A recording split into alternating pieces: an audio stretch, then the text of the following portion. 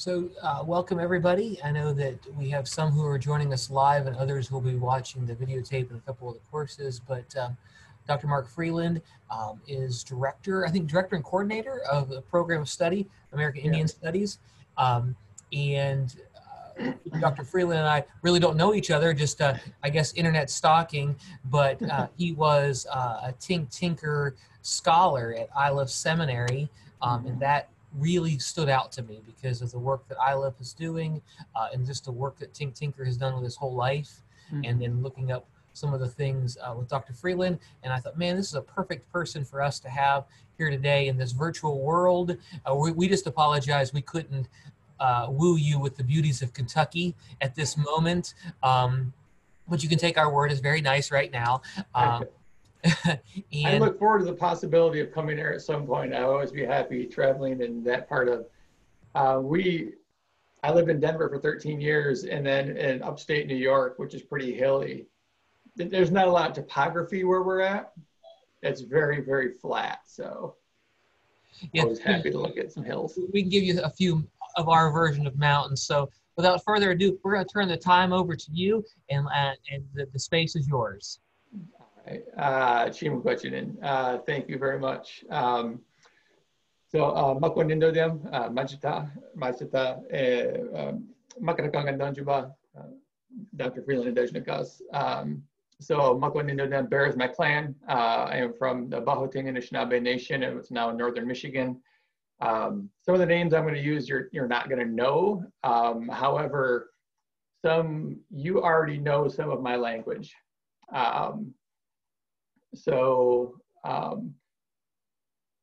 What we know as shoes in Anishinaabe and Indian culture, like moccasin is my language. It's moccasin. So like it literally just means footwear, like any footwear. But of course, it's been come to known to mean indigenous kind of ways of wearing shoes. And even the term Michigan, Michigamai, literally means the biggest body of water, the biggest sea that I have ever experienced. And that becomes the land of Michigan. And the land is drenched in indigenous names. And I always like to point that out to folks. So if we have the eyes to read those things, we can see indigeneity in a lot of different ways all around us, which I think is an important phenomenon. So Makanakong, the Turtle's Back is where I am from. Literally, my great-grandmother is from a village called Makanakong, and that is the Turtle's Back, and that goes back to our origin narratives about Gijigokwe and Sky Woman falling from the sky, and then remolding the land, coming to a water world, and then remolding the land on a turtle's back, and that is an important phenomenon within our narratives. And Dr. Freeland is how I'm called. So.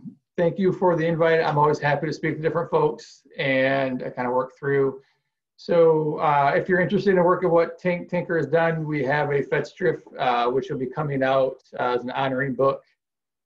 It's supposed to be out in December. It might be kind of pushed into that January, February, but we just kind of got the final draft and did the final edits on that about colonialism and the gospel as a threat to American Indian communities, which is some pretty hard-hitting stuff, but it is a reality in our communities. So that is where we're at right now. So I feel free if y'all want to use the chat function. I am always happy to answer questions and negotiate that way. It's been kind of a way to use that as we go through. Coming to you live from a workout room in the corner of my house, because that's just kind of where we're at. As I was talking to Rob a minute ago, the numbers out here COVID-wise are spiking up pretty high. So we're limited in movement.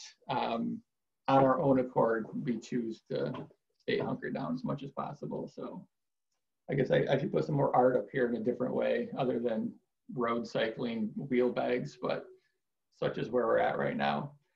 So do I have screen and share availabilities? Oh, if you can hook me up, Rob, you're muted, but I'm presuming you are trying to get me up and running. Yes, yes. Let me work on that right now. Sure thing. So today I would like to share, so we kind of got Indigenous Peoples Day yesterday / Columbus Day. I have a piece that I wrote with Dr. Tinker about 2007-ish. That was published in a peer review article about Caribbean demography and the realities of the Columbian legacy. So I was going to share a little bit of that with you. I always think it's really important to kind of understand the reality behind what it is that we have regarding our narratives particularly. So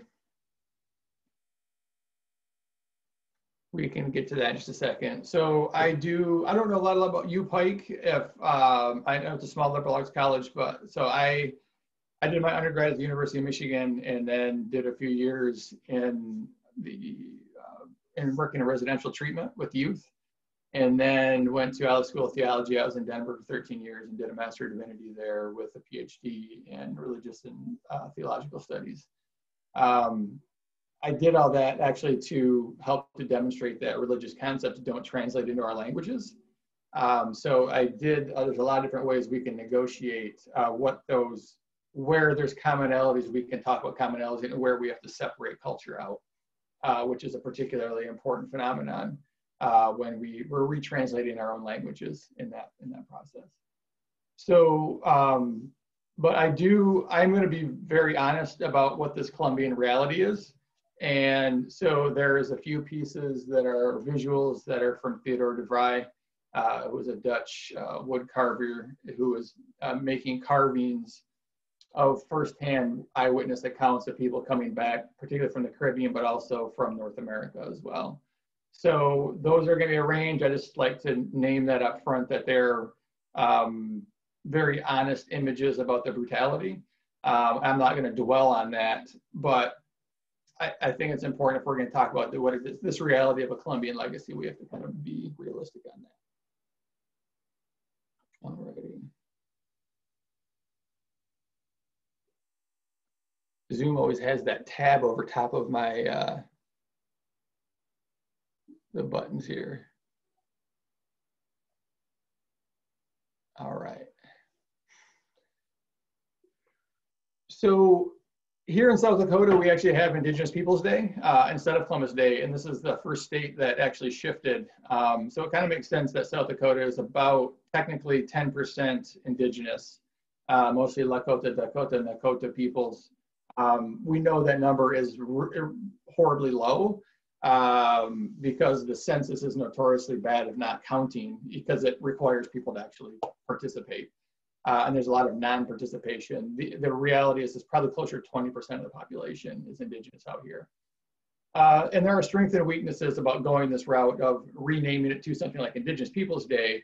So there's 8 states, 10 universities, and 130 plus cities and counties no longer celebrate Columbus Day. And we would certainly applaud that there's this shift.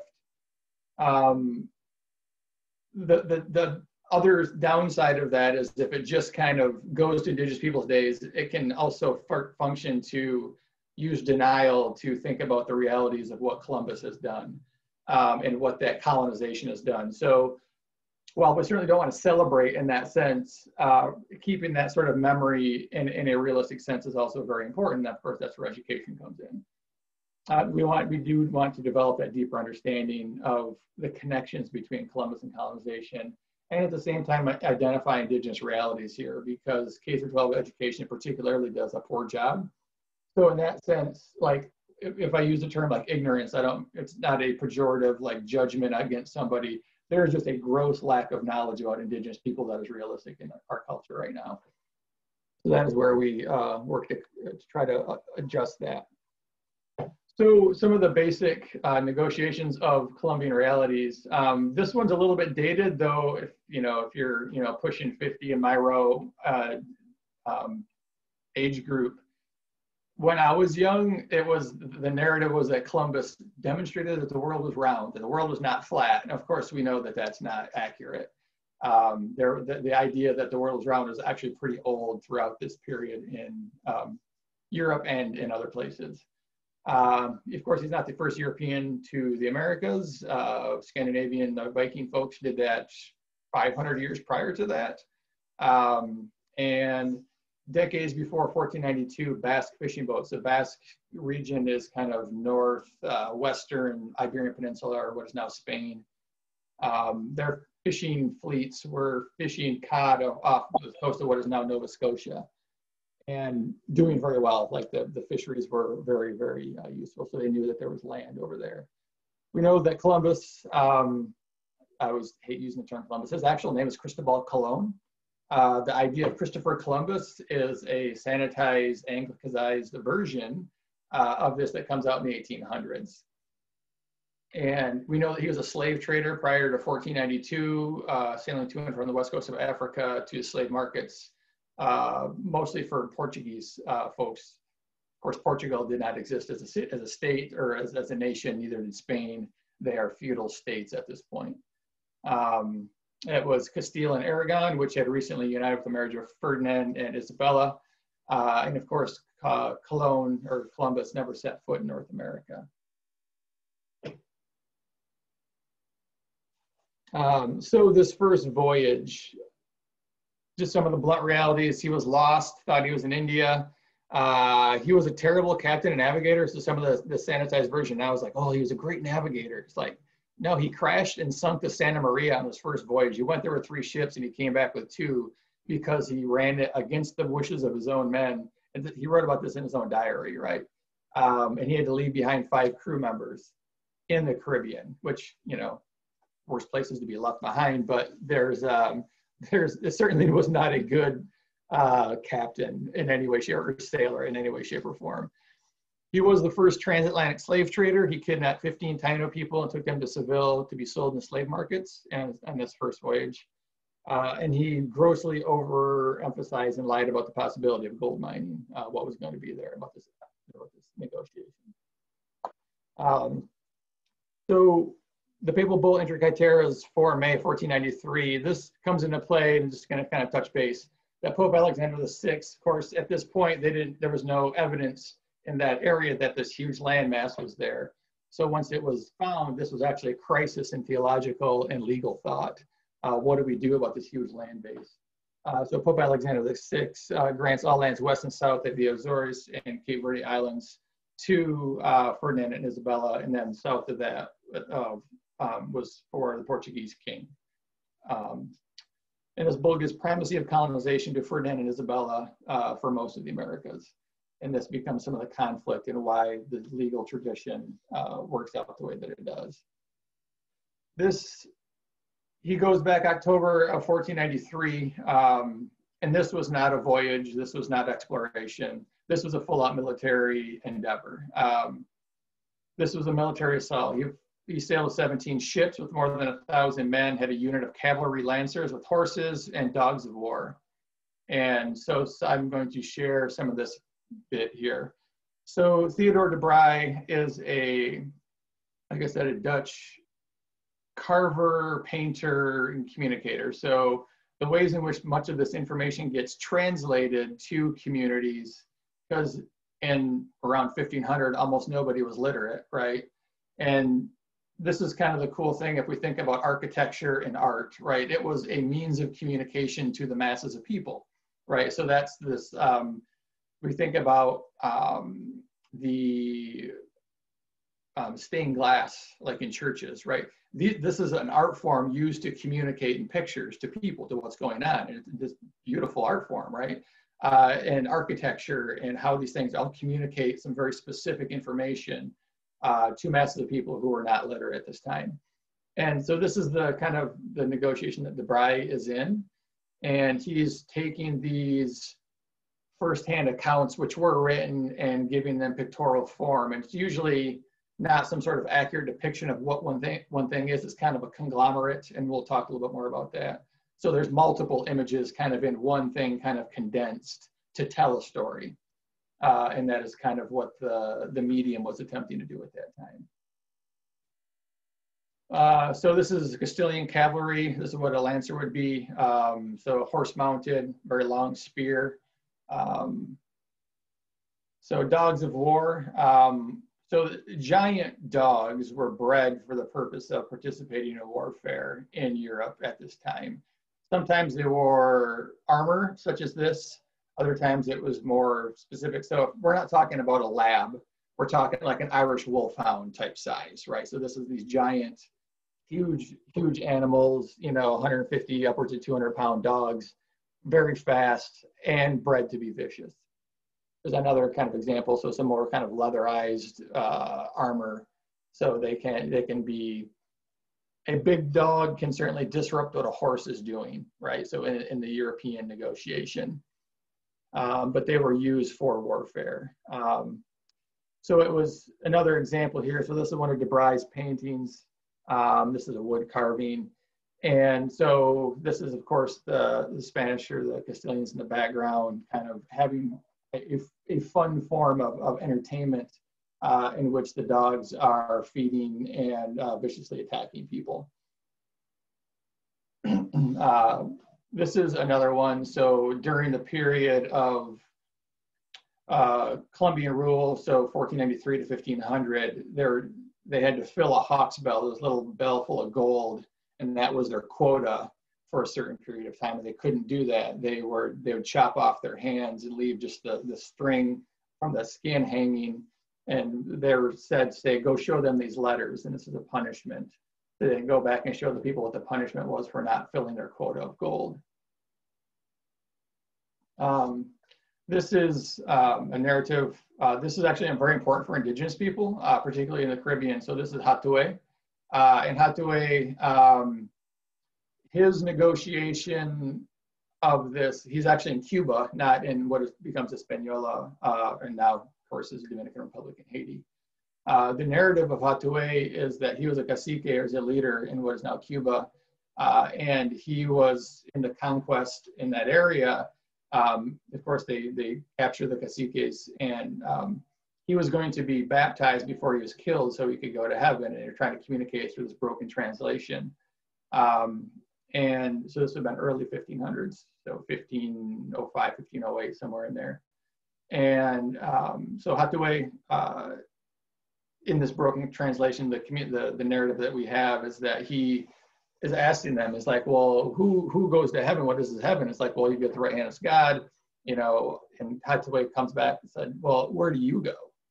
And they were like, well, we go to heaven. Anyone who's baptized goes to heaven. He's like, then don't baptize me. I choose to go to hell because I don't want to be around any of you.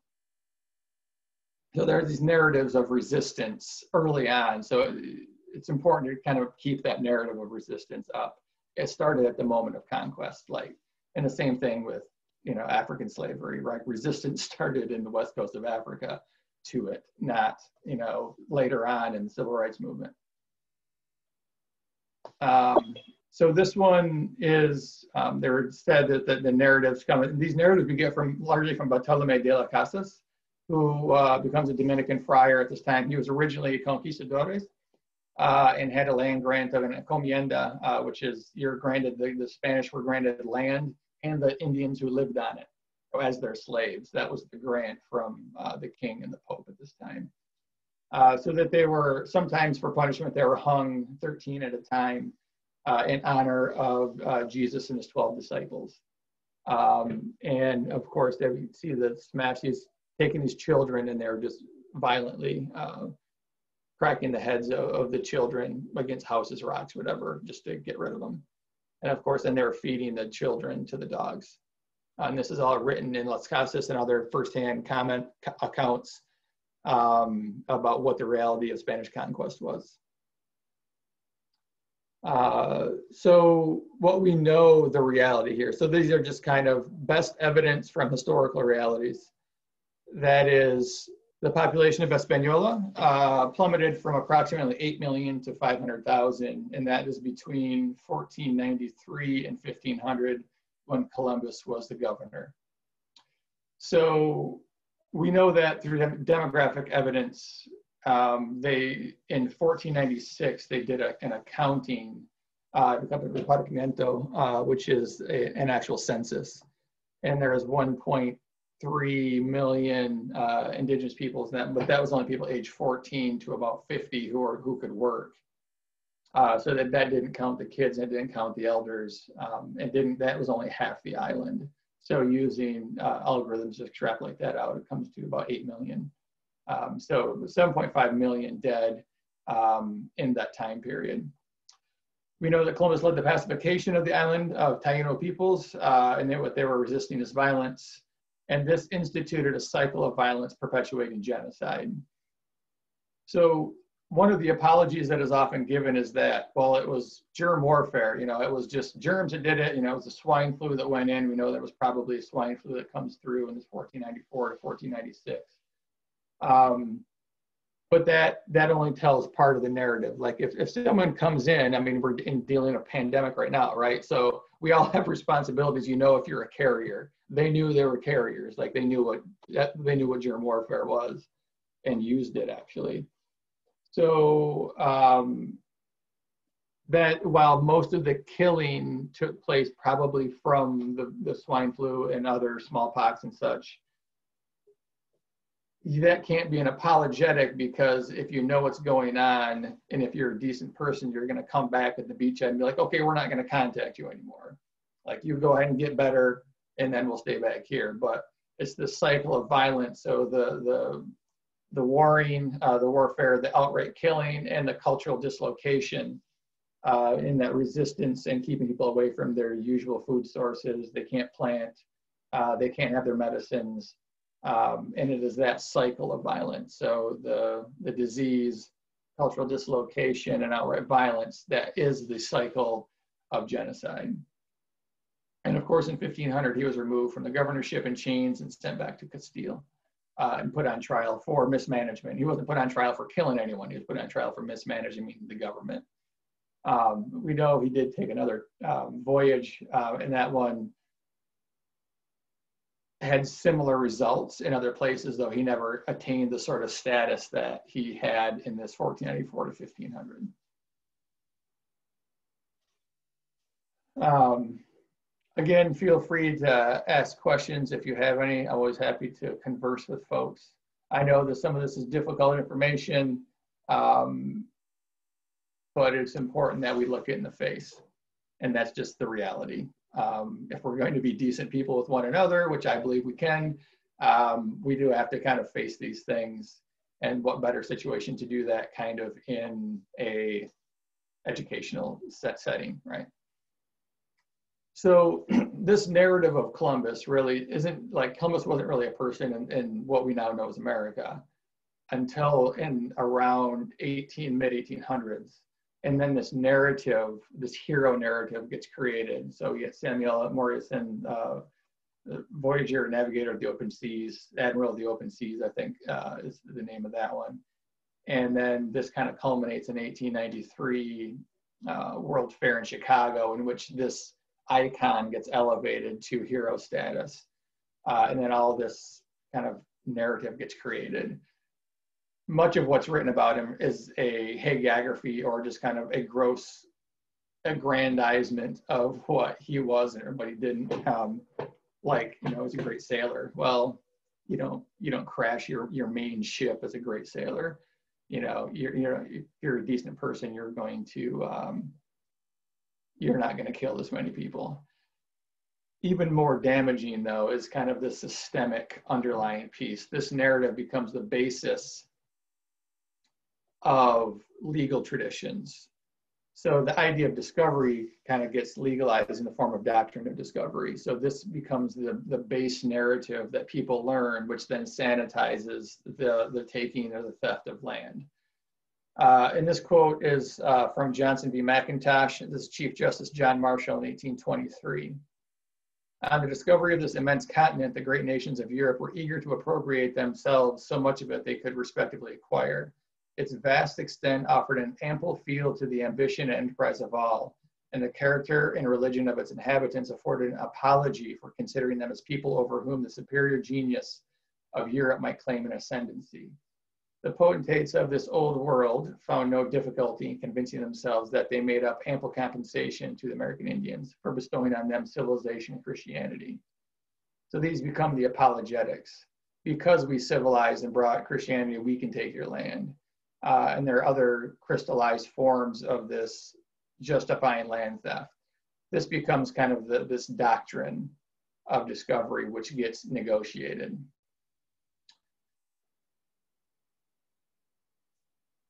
Furthermore, these multiple narratives get created. So if we're going to talk, and this is where I always love being in the room because we can, have a little greater interaction. But if we're asking, what do people know about Indigenous people? Usually it's the kind of stereotype of actually where I'm at, buffalo hunters living in teepees. That's primarily what is understood, right? The reality of what people lived in different areas is usually not very well understood. But these narratives get created, and colonization is justified through these binaries of civilization versus the wild, agriculture versus hunter-gatherer, and the cities as a static place consistent across time versus nomadic people. The issue is they're all projected lies. Like, they're not accurate depictions of Indigenous people, what we were doing here at any point in time, right? So the idea that the bigger one is about this agriculture versus hunter-gatherer, that we weren't agriculturalists. Like, but if we recall the Thanksgiving story, there's corn involved, right? And just as a thought exercise, try to imagine just for a second contemporary farming without corn. We think about the gigantic contributions agriculturally from Indigenous people. These are things were talked about over and over again. And actually, John Locke is the one who wrote that agricultural societies have a greater right to the soil than nomadic hunter-gatherers. But of course, nomadic hunter-gatherers is not who we were. Like, we had these giant cities. So I would actually like to move to that. So we're still following DeBry here, right? So he's got this huge corpus of negotiations. So if we look at, this is a village of Secotan in what is now Virginia. So in and around this Chesapeake Bay, essentially, right? There are giant villages all over the place. So villages of 3,000 to 5,000 are common. 10 to 15,000 are also quite common, not quite as much. You're figuring the mouth of the river trading areas. And they were all up and down these river areas. So they think about this estuary of what is Chesapeake Bay was a gigantic food belt. So this is DeBry's painting from, again, firsthand knowledge, firsthand people who are writing about it. Of course, upper right-hand corner, we see large cornfields, other planted fields, crops, sunflowers in the left-hand side here. And each one of these houses actually houses several hundred people. So these are long houses. And I mean, they're kind of condensed in, right? But we know what sort of living arrangements people had and did. There's both from Indigenous knowledge as well as from archaeological knowledge. A certain rich agricultural system. So up in the upper left, you see there's somebody hunting deer back there. It's very much almost cut off, but it's there. We did a lot of controlled burns, which then keeps meadows open, and then blueberries growing, and small shoots of grasses, which then keeps deer and rabbit and elk and all sorts of other stuff around. And in those senses, we're surrounded by our own kind of nature preserves. And then hunting is actually rather easy. These are not difficult negotiations. I like to I'm from the Great Lakes area, right? And the ways in which the lakes were teeming and the rivers with fish, this wasn't us, sitting with a spear waiting for hours for a fish to come by, right? Everybody's got their own fish trap. And when you were hungry, you went to your fish trap and you just pulled out fish and you're good to go, right? This is not some sort of difficult thing. We had all types of technologies in which the idea of survival is ridiculous. It was very, very easy to get food, and we had all these gardens, and different sources of agriculture depending on what latitude you lived, largely. This is the Virginia area. Another Debray painting, hunting geese and such in the background. Another village in Florida. Again, each one of these would be a multi-family household. This one is surrounded by palisades. Lots of different reasons. This is not because of warfare. Usually the palisades are more about like wind. They're more about like keeping other potential animals out. You know, if you think about Florida, alligators are gigantic and can kind of come through and do what they want. If you have a palisades, you can, you know, limit those sort of contacts. Actual warfare between indigenous people was pretty uncommon. And while it did happen occasionally in flurries, it was largely non-lethal. A lot of posturing. Often if somebody got killed, is then the battle would be called off. And people, you know, while we have bow and arrow and spears and everything, you would go into battle with a stick about yay big. It's a very different understanding of how those things happen. And by and large, those are pretty rare. Some bean planting here, another Florida picture, pretty large field, what we can see. This would be the village of Hochelaga, the original Mohawk village, but is now Montreal. And even at that latitude up in the St. Lawrence area, now we know this is also kind of a maritime climate because of the Great Lakes, holds so much heat from the summer that it holds it. Where I'm at in South Dakota, it's way colder than the Great Lakes, and because the lakes hold a whole lot of heat. And rarely actually do the lakes freeze over. That's pretty uncommon actually. But the upper left-hand corner, of course, we see a lot more cornfields. We see tons of corn. And this is a picture actually of Cartier's first landing and treating with indigenous folks who are now the Mohawk. So this is just to kind of name that, like, primary documents all demonstrate huge agricultural production and people meeting and treating with people and a very peaceable negotiation, right? This is not some sort of hostile wilderness. We got huge villages all up and down the situation. So this is all available in primary documents. So you don't just have to take indigenous people's word for it, true, you know, but this corroborates what it is we've been saying for a long time, that these things are particularly important. And it flies in the face of particularly the legal justifications of taking of land and how that all played out. So there's a lot of different ways, and it's very complex throughout time about whether it's Iberian justifications in the Caribbean, and then what is Mexico and South America, and then what becomes British and French justifications. They're all a little bit different. And then how that translates to American jurisprudence, particularly post 1786. The commonality, though, is that it was going to be taken over was a done deal. That we could actually live together was never really considered. So those are all some very challenging things to negotiate. So I think in this idea of Columbian legacy, I always like to communicate to people, like, this isn't just this person who went there, right? It wasn't just an event. We have this negotiation across time about how these narratives play out.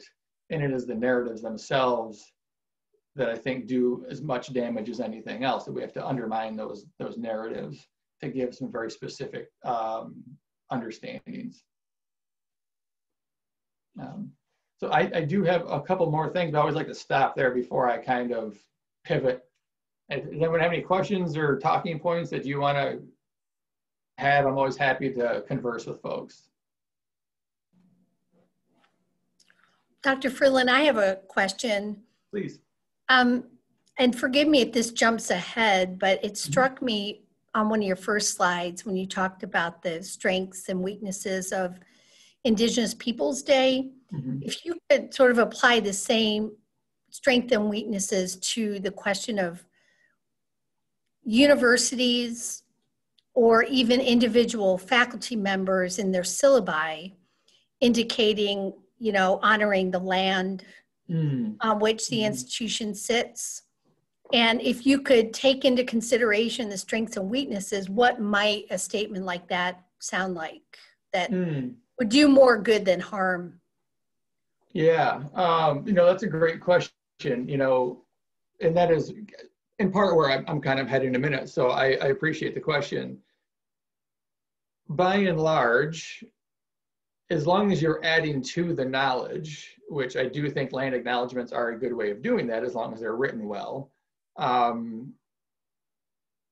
do far more good than any difficulty. The only difficulty is if they're poorly written, which then kind of sanitizes the narrative. And really, this is why translations, and this is what gets me out of bed in the morning to do my own research, right? So I'm fascinated with translations and actually how we think about things, what words actually mean, what are the socio-political realities on the ground, which are the experiential understanding of those words. So land acknowledgement is so loaded, right? We have to piece that apart and think through, right? Property is not something we have a conceptualizations of, not as far as ownership. That's a very foreign concept, right?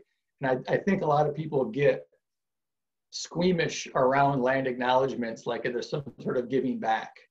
And while reparations are a nice idea, in and of itself, that's not necessarily what is being sought after.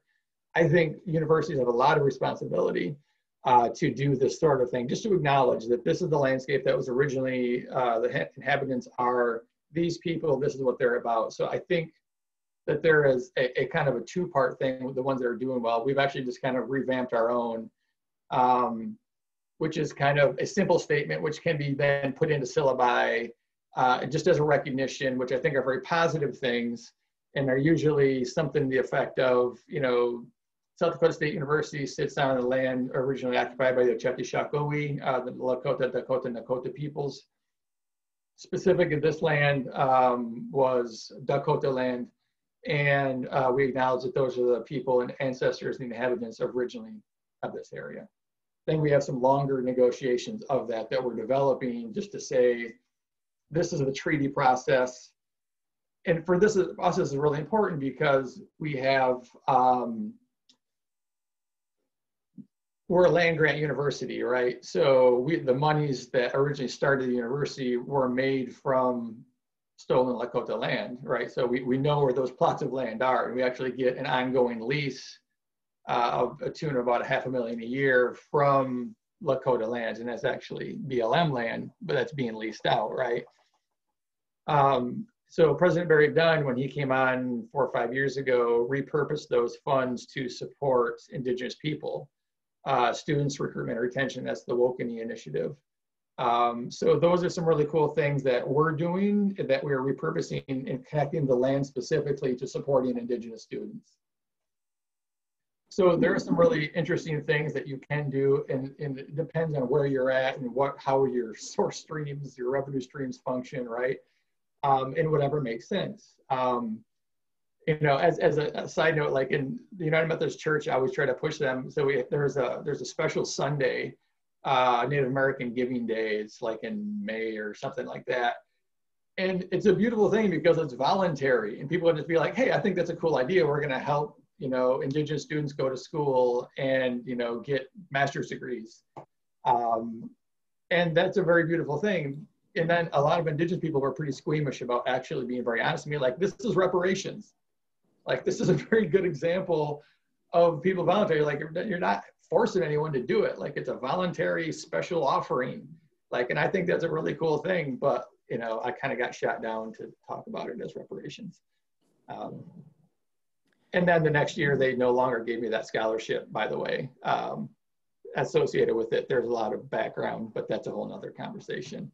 There's a lot no problem. There's some really cool things that you can do there, I think. And I think if you're being very honest in negotiating those pieces, I think it's, that one is certainly some of the lower hanging fruit, honestly. Thank you very much. You bet. Other questions?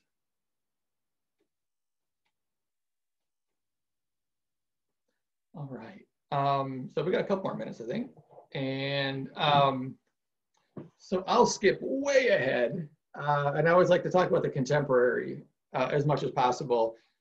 These historical realities are important to unearth. I think, and to kind of think about, but one of the glaring problems that we have is that in the psyche of Americana, we as Indigenous people just like don't exist in the present tense. And that is this creation of chronological distance, in which when you create narratives about people and keep them in this past, it's about Indian wars, it's about this conquest.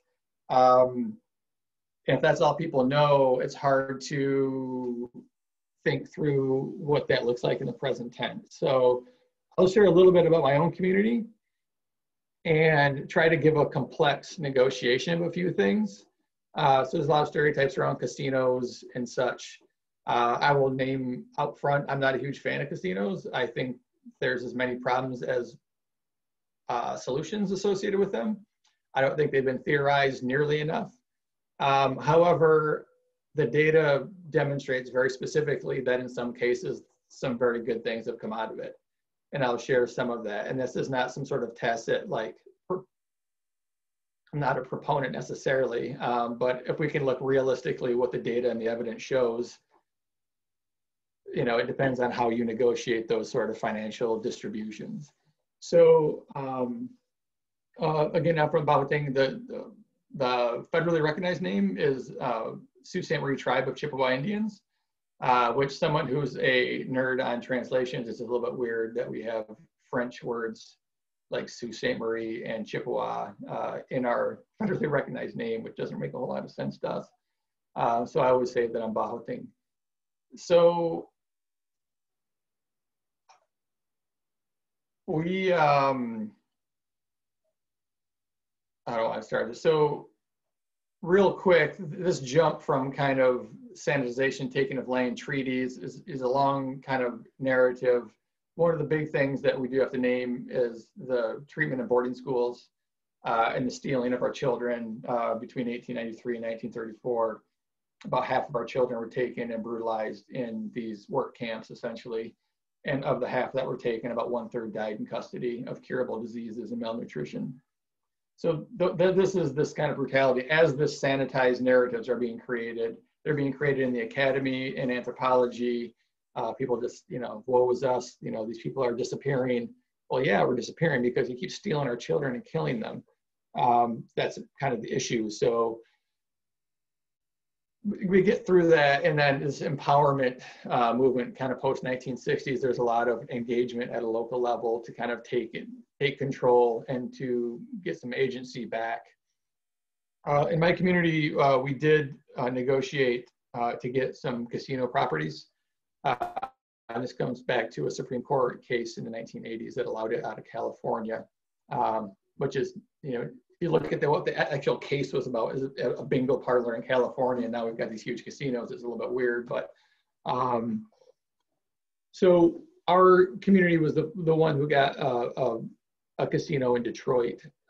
So obviously with a much larger population, you're going to make some more money. And so we were doing pretty good for a while until the tribal chairman came out when he was going to be reelected. His compensation package was $800,000 a year in the early 1990s.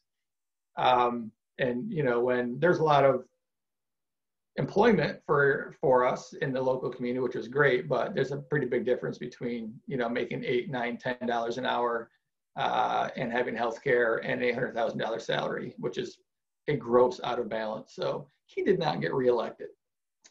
But we've taken these properties. So there's a couple of different ways of thinking about them.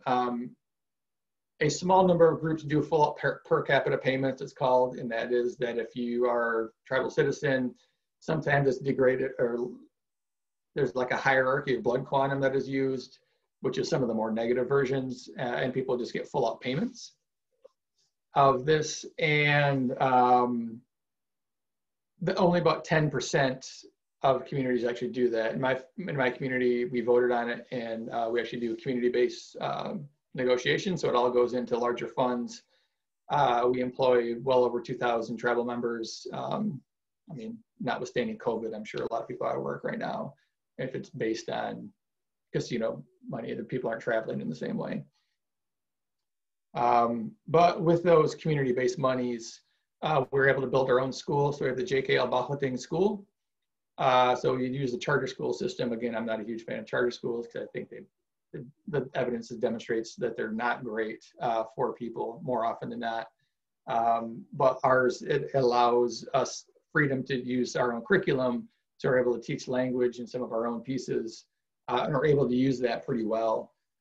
We also have, we're able to build four large healthcare facilities in a outsourced area. So we're in a rural area in northern Michigan. So through St. Marie, we took over the hospital, and then in these satellite communities, we're building healthcare facilities in each one of those. So what that means is my grandmother, when she was alive, didn't have to travel 3.5 hours to Sault Ste. Marie to get healthcare. She could go 15 minutes up the road to the healthcare facility there. And they also function as community centers, and quite a bit of money was given back to local communities to do stuff like rebuild rec centers. Go figure, Northern Michigan hockey is a pretty big deal. So there's quite a few hockey rinks negotiated there to get those things, people moving, healthcare initiatives, stuff like that. So that being said, you know, if people are focused on kind of creating our own systems of what's important in healthcare and education, you know, there's some pretty positive involvement there. Tribal politics aside, there are, you know, some difficulties infighting associated with it. You know, when you go from having a trust fund from the government because of treaties to a revenue stream of 400 million, there can be some difficulties with that. And that's some of the challenges that we've had. So the other thing that has allowed us to do is to renegotiate and actually have good DC lawyers renegotiate an 1836 treaty. So this is a Treaty of Washington, 1836, in which then holds on to our hunting and fishing rights. So when I go back home to Michigan to hunt and to gather and to fish, I don't have to go to the state of Michigan. I go to my home community to get my licenses for that. And that is according to this treaty. So this is one of the reasons why we hold on to these treaties, why it's really important to hold them up as government to government relationships, nation to nation relationships, is that we're really good at it. Some of my research goes into retranslating our language actually away from religious language into scientific language, because some of it functions way better that way. They're far more accurate translations, to be blunt. So that is where we're, you know, shifting and heading kind of in that academic sense. And while things are far from great, what we've seen kind of in the shift of agency, taking control of our own schools, taking control of these treaty negotiations, helping to manage our own landscapes and environments, has been a boon, not just for us, but also in those relationships with people around us. You know, we see the wildfires. One of the problems with wildfires is, you know, we can have the debate about global warming, but the reality is there's a ton of fuel on the ground, and we know how to deal with that. Like, fire as a technology is very good. And if you can embrace fire as a positive technology and find ways to do it well, like, you can limit those sort of destructive fires. And we've been doing that for millennia really well, that there's ways in which to negotiate those that are a whole lot better. So that is to say, you know, what I really work on is helping to communicate those things about, hey, we can work together on these sort of processes, on these technologies as we work. I'm working on a grant towards an NSF grant with folks in natural resource management here that is about fire technology and regenerative agriculture, because we're really good at it. We know how to do that. And to combine some of those technologies and write about it and collect data is a very useful phenomenon.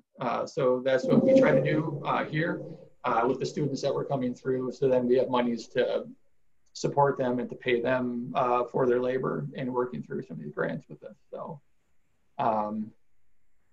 you know, I think, while I'm always happy to talk pretty much until my voice goes hoarse, I really appreciate everyone's opportunity to listen in. I hope you all can get some mileage out of this. I'm always happy to converse further if folks, you know, you're going to show in class and there's questions that come up. I'm always happy to converse on stuff like that too. and that building relationships between institutions is always good. So I'm always happy. If there's any other questions right now, I'm happy to converse as well.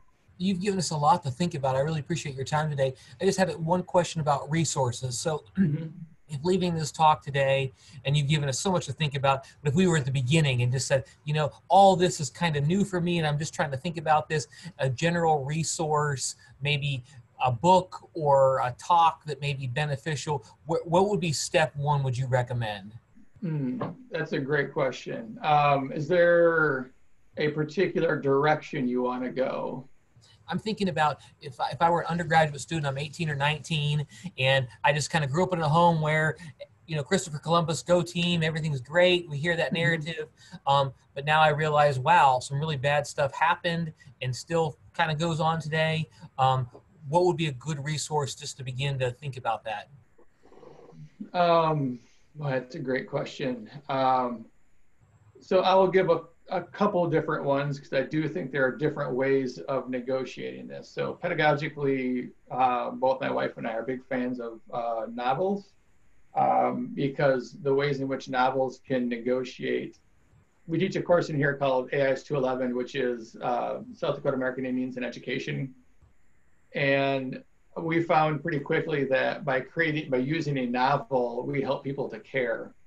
And too much data has a form of dehumanizing if we only focus on that. But the combination of kind of evidence data, your scientific writing, and at the same time, you know, those narratives. So I'm a big fan of Louise Erdrich, and there's several other really good authors, but Louise Erdrich, she has a whole host of novels. I do think if we're talking about contemporary, The Roundhouse is pretty hard hitting, in which this is about sexual violence on Indigenous communities and the legal difficulties and structures associated with that, because we literally cannot prosecute anybody that isn't from our own reservation. So people can come on there and commit violent acts and then are rarely prosecuted. Her latest one is The Night Watchman, and that's about termination. So in the 1950s, the US government was trying to go through and just to literally terminate relationship and say, you're no longer Indian, we don't have to deal with treaties. So that is about that piece.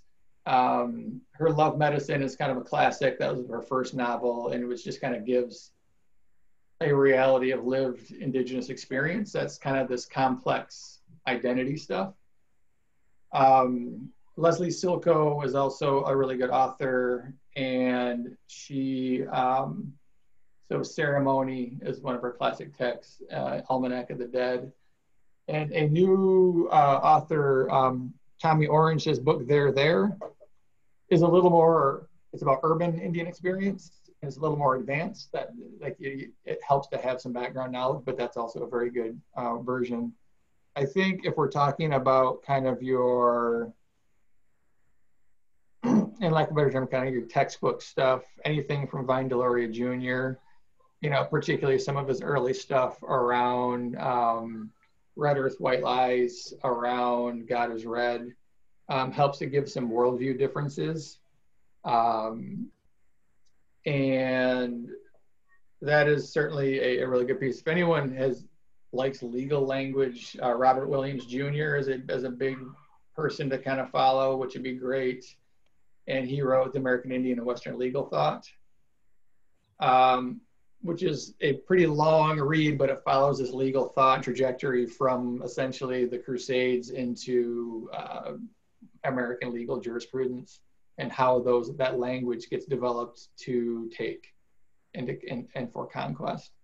But he also follows the Linking Arms Together is also a very good book, and he talks about the role of early Indigenous treaties and the agency of Indigenous people in that early period, you know, kind of 1600 to 1800, which is a great read, I think, for early on, because it helps to demonstrate agency, because usually historical material is kind of like, it's about conquest and it's about colonization. It's not about what's the agency and how do Indigenous people work those systems as well.